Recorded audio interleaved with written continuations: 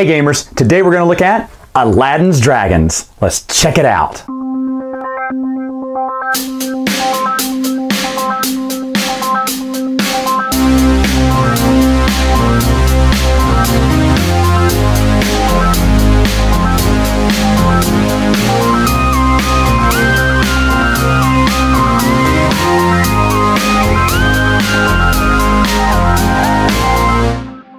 Okay, so to set up the board game, each player will get their own little player shield according to their color. They're going to get a few tokens labeled 1 through 9. And these are tokens they're going to be using to play on the board. They'll play them face down, hidden when they do, but there's their tokens. Each player will have that. On the board, you're going to lay out treasures from one of these dragon cards. You would actually just flip it over as I did for the first one there, and it'll tell you what treasures go into which dungeons there. And of course they're not all the same. Sometimes they'll switch it around, different dungeons. Sometimes dungeons won't even get treasure for that round. But each round you're going to flip over one of these dragon cards and put in those treasures. You'll also have your magic lamp or magic cards right there. You'll also have the artifacts over there that will be lined up there. You'll just shuffle them and pull out 5 of them and put them here in the palace there. You have your guard tokens here. You'll put one face down there. And of course you'll have your first place camel marker. You usually just stand it up. I'm just put it there so you can see it. And then you start the game. Now the game starts where, beginning with whoever's the first player, they're going to put one of their tokens face down anywhere on any of these spaces, any up in the front, the middle, or down in the dungeon. And so each player, they're just going to go around taking turns, putting out tokens for each one of these. And then once they put everything out, then they're going to decide who gets, then they're going to decide who has the highest number of each one, and then they're going to go from there. So let me just kind of show you. If you see some of these, like green put 2 here, well, they probably would have put 2 here, in fact, in the dungeons. And whoever has the highest amount in each dungeon will get the treasure at the topmost tier. So if you look at this one, green's here, they flip it over, obviously 1, they don't get everything, they just get the top tier. Over here, we have all 3 of them here. Now green put 2 in, so they have a 2 and a 5, so they're a 7 total. Red's only a 2, and yellow's a 5. So green would get the bounty share of it. They get the topmost. Yellow get this, and red would get stuck with nothing. And so that's how it's kind of going to go in all of these areas. You know, first place is going to get the lion's share of whatever the benefit is, and then second and third are going to get something or nothing.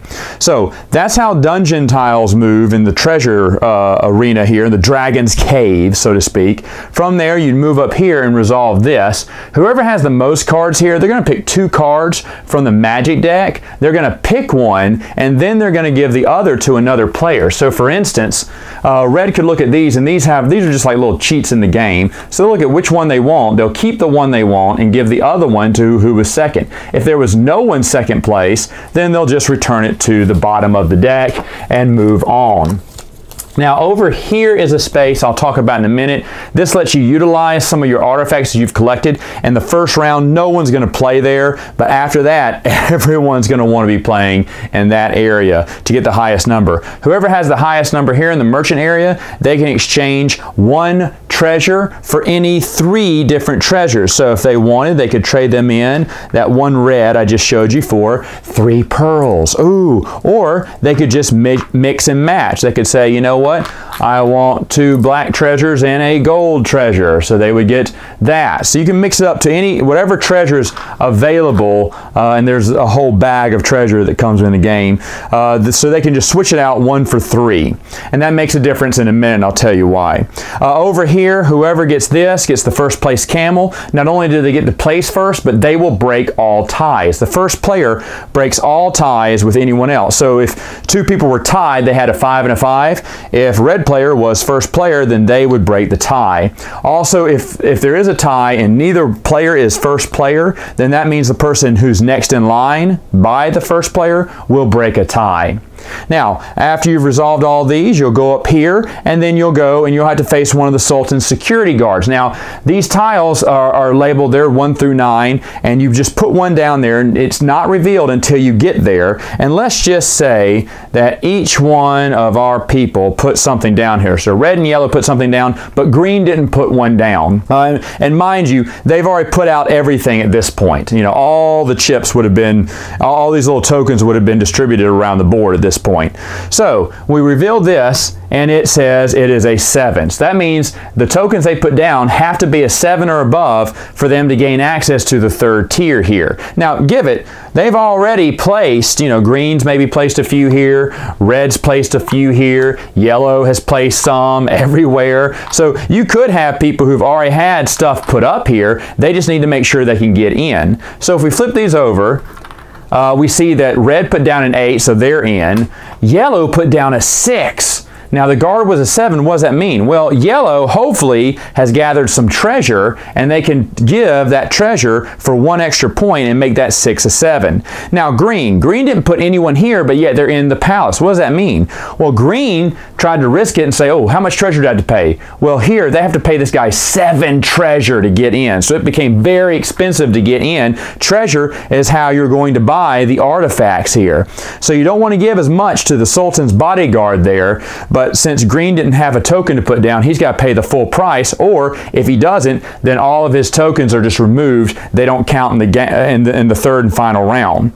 So anyway, when you get to the 3rd and final round, the bidding begins, of course. You flip over all the tokens and see who won. The person with the highest will get that token. Now, if there is, for instance, you see yellow has an 8 and green has a 1 here. Yellow won. What does that mean? They need to give 8 of the same type of treasure.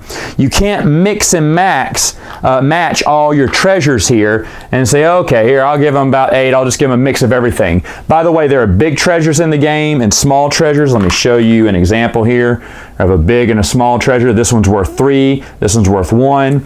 But they have to be all of the same color for you to get that artifact. You have to have that. If you don't have it, then you can't get it. Now, what if a player had 1, and let's say yellow, instead of just playing that 8, they'd play 2 here. They played a 2 and a 4. Well, what that would mean is they would have to pay 4 of one type of treasure and 2 of another type of treasure.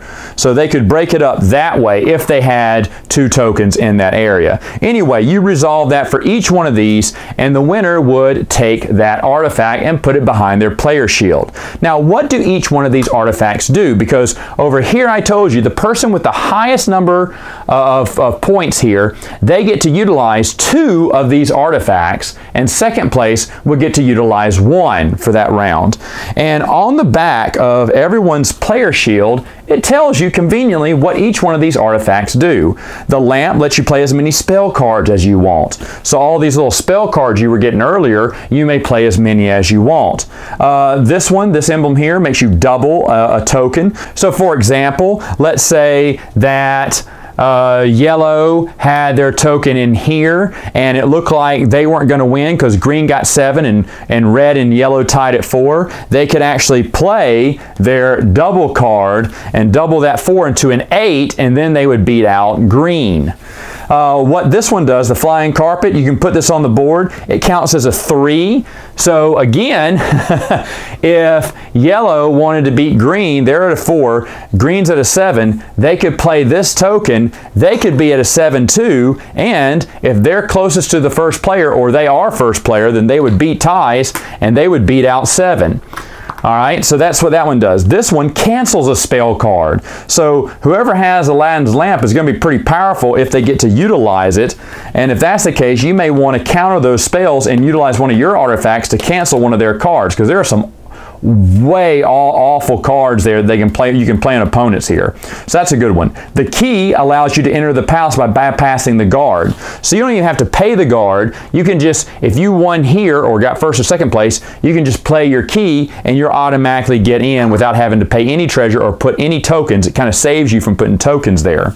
And then the last one's a scroll. This breaks a tie among final scoring, because you see the game ends when all the artifacts are taken. Once the last artifact's taken, deck and you add them all up.